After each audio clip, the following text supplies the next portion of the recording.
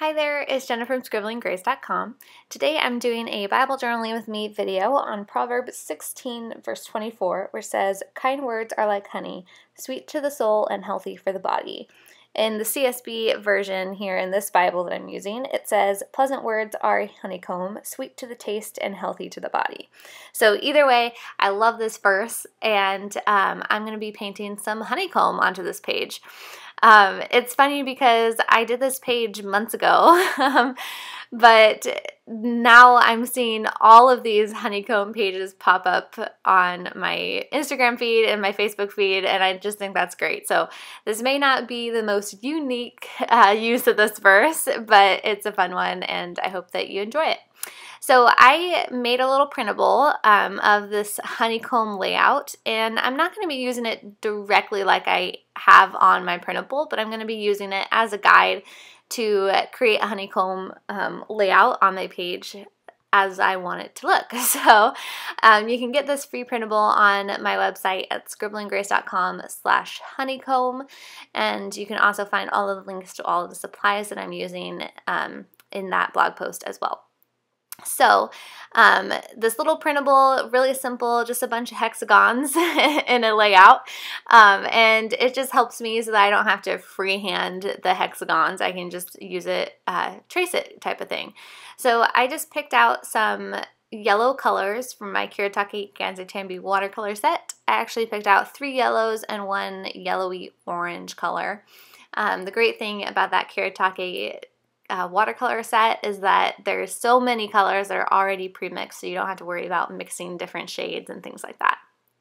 So really simple page here. All I'm doing is I'm taking a small flat paintbrush. This is a 1/4 inch, I believe, flat paintbrush, and I'm just painting in some of those hexagons. As you can see, the Bible page is thin enough that you can see the outline of that printable underneath, so I don't have to trace it onto the page beforehand or anything, which makes this really quick and easy.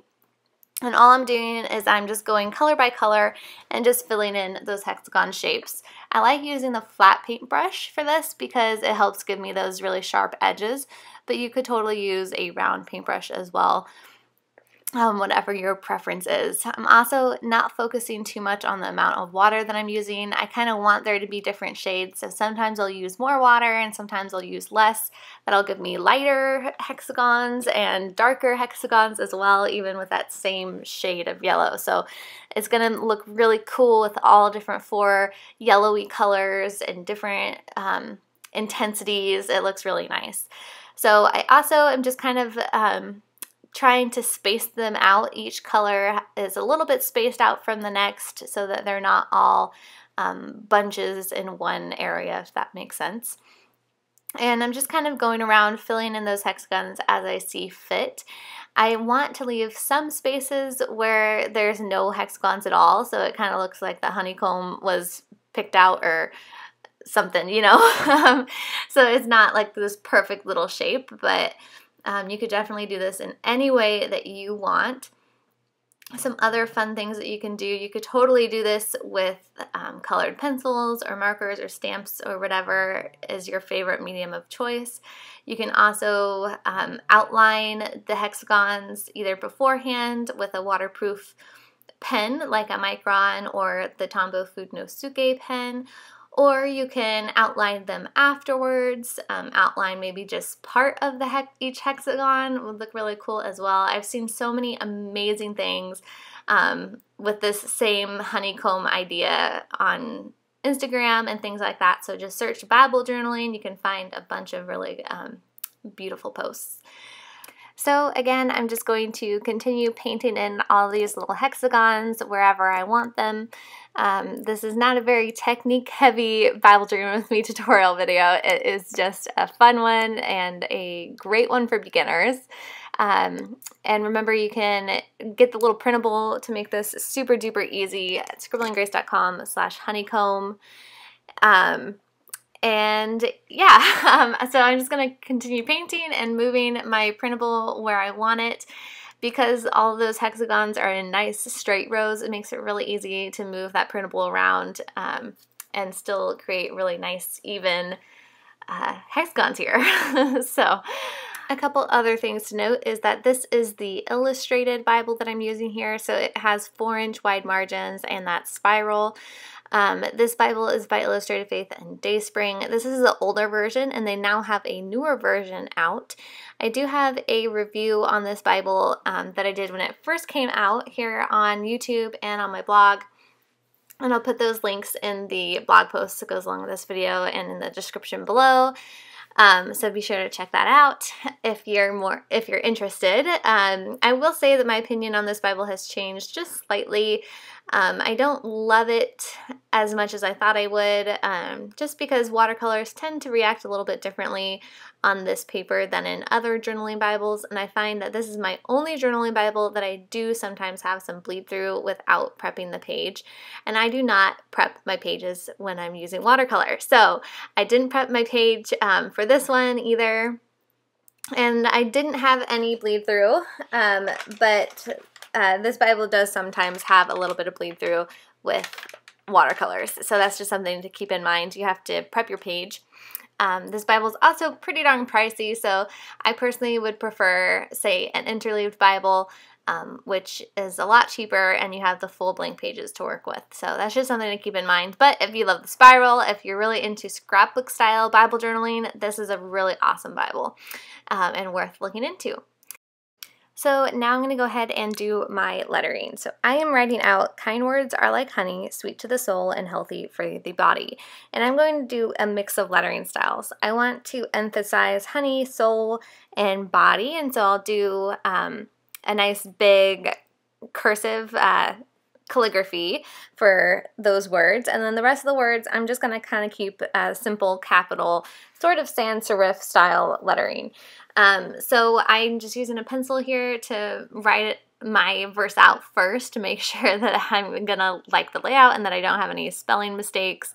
And then I'm gonna go ahead and use my Tombow Funosuke brush pen. So the brush pen has a flexible tip.